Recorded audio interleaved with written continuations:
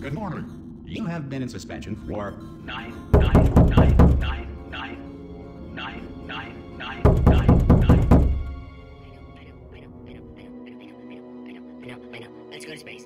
Ooh. Hi. Dad, are you space? Yes, now we are a family again. Space. I'm gonna go to space. Space. Yes, please, space.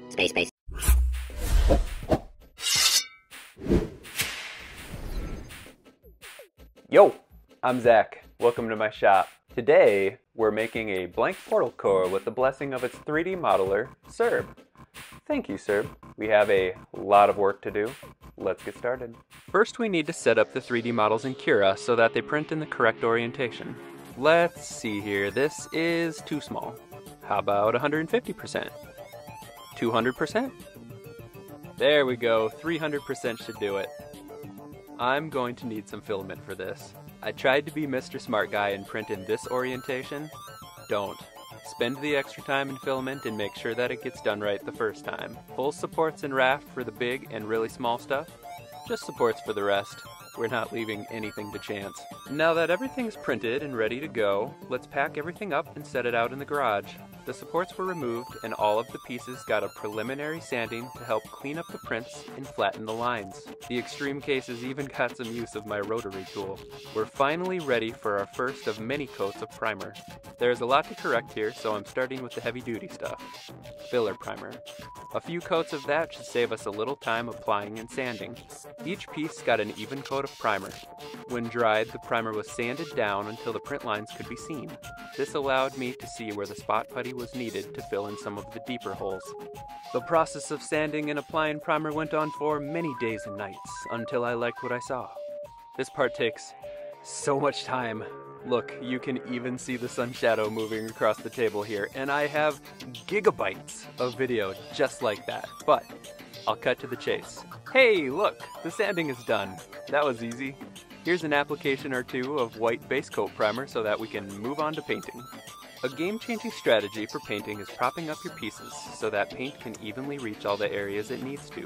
For today's parts, I'll be using kebab sticks, hot glue, and good sturdy wood bases pulled out of my scrap bin. I'll show you the process. Drill kebab-sized holes into your base piece in a pattern that will best support the part. Dab a couple globs of hot glue to the top of the sticks. After you glue your part to the top of the stick, presto! You're ready for business. All of the pieces got one more wipe off and cleaning. After the first coat of paint, there's no going back, so let's do this. I'm using two different flavors of paint here. Flat black with a matte finish for the front arms and several of the internal components. Then we have this gloss white, which is actually the same white that I used on my portal turret build. For the first coat of paint, I did the tried and true light coat for all of the parts. After the light coat fully dried, I followed it up with two heavy coats with a 24-hour dry in between each coat. Here's an idea of what the pieces looked like after the final coat. We'll let that dry for a couple days while we work on my favorite part, the internal electronics.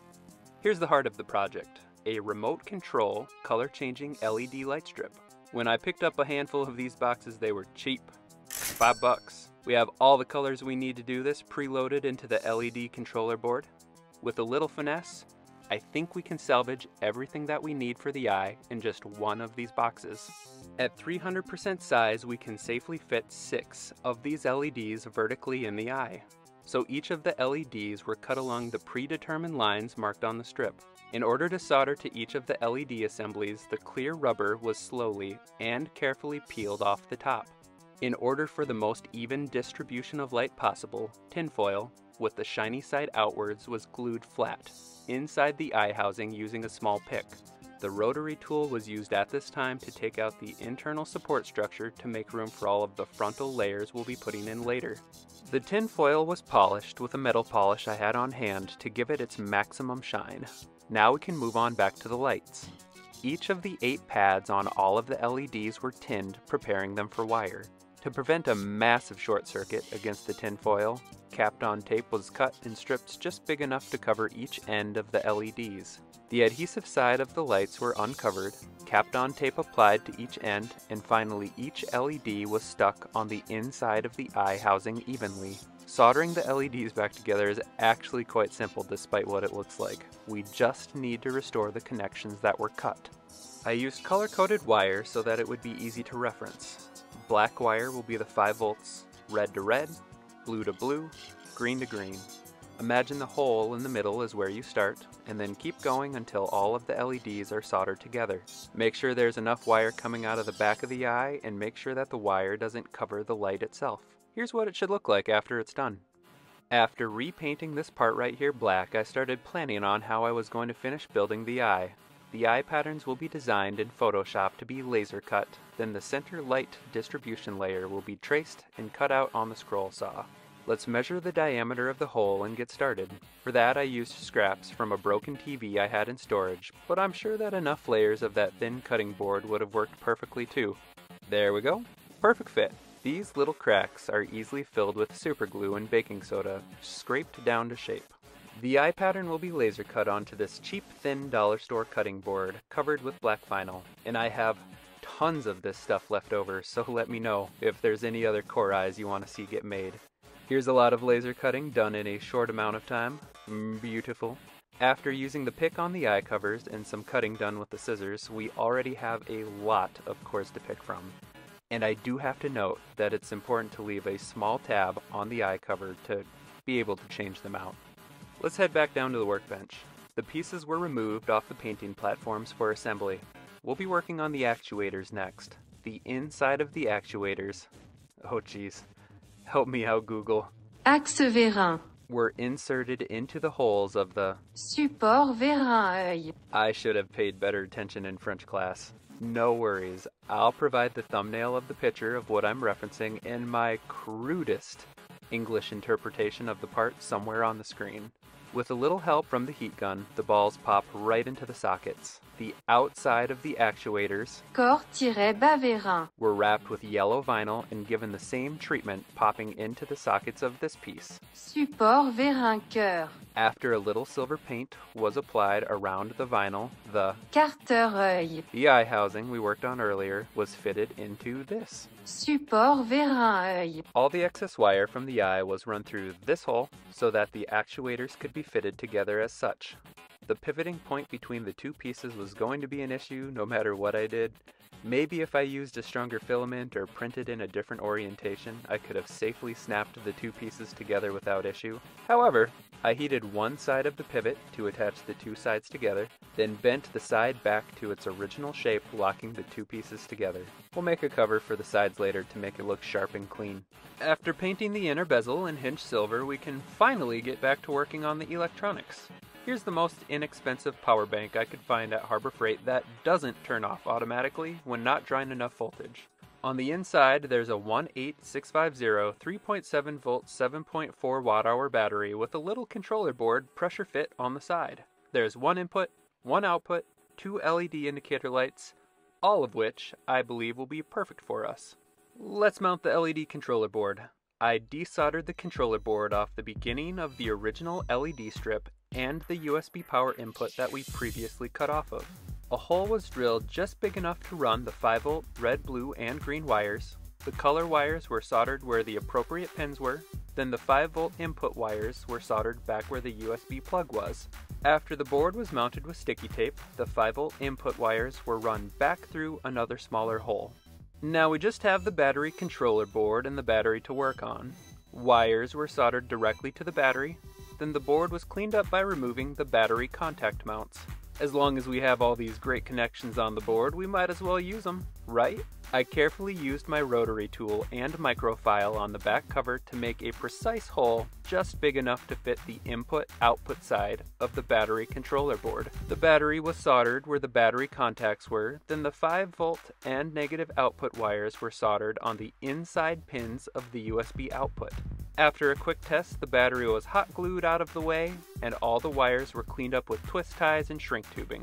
We're going to need to see what the LEDs on the battery controller board are doing. That will help us diagnose issues in the future. That is, if we have any.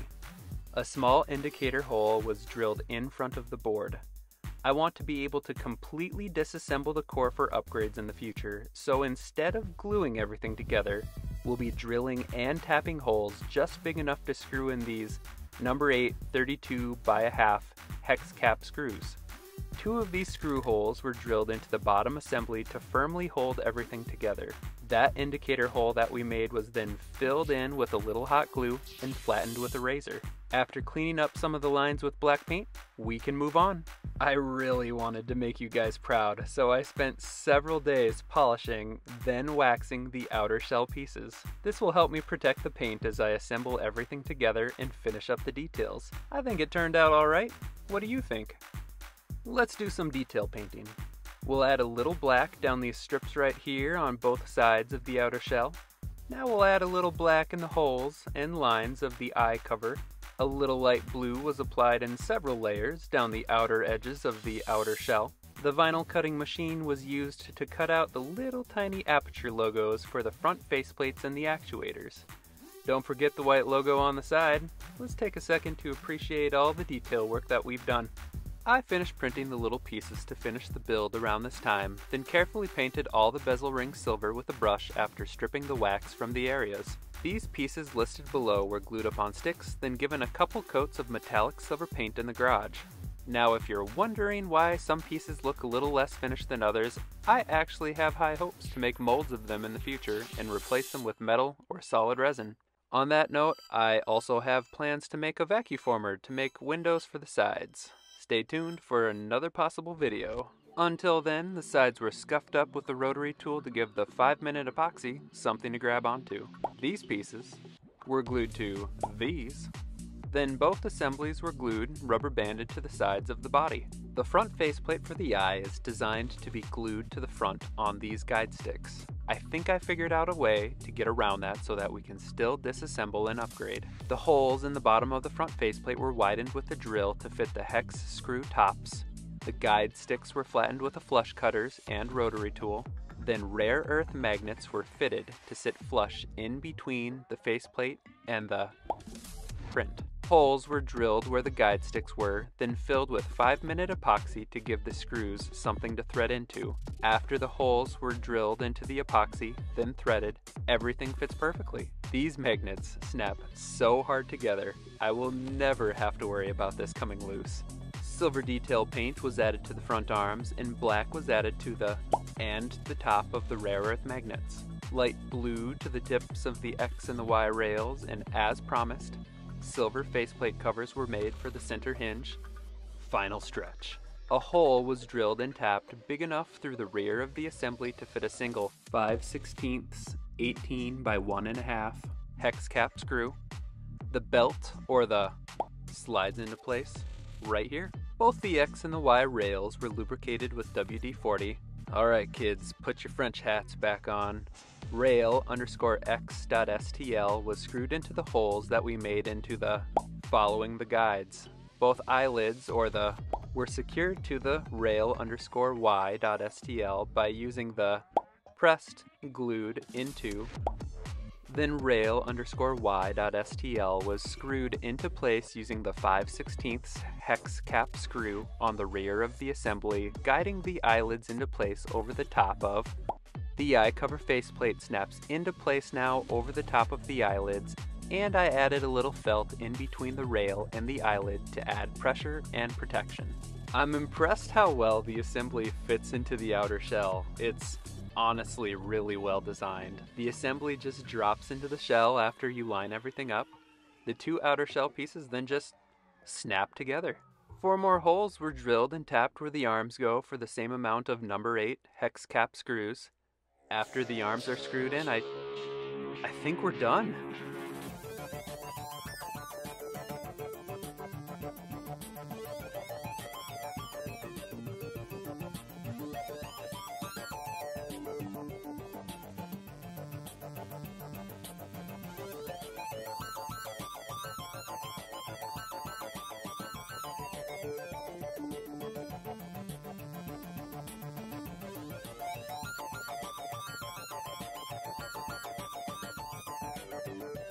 You have to check out all the features. I can easily change the color with the remote control. The center eye pivots around and the eyelids slide up and down. The arms are easily positioned. You can see a solid blue light through the indicator hole for active power, blinking red for charging, and solid red for charge complete. Yes, you can still use the core to charge your phone. I needed some items to show off how big this thing is, so here's a can of soda, a full can of spray paint, and a full-size CD. Oh yeah, here's my turret I built. If you haven't seen that video, here's the link on the screen somewhere. And of course, yes, it does have a real laser on it. I have a whole list of upgrades that I would like to do on this someday in the video description. What upgrades would you like to give the core? Let me know in the comments down below. I have no definitive plans for my next video, so let me know what you would like to see. Thanks again for watching, and I'll see you in the next one.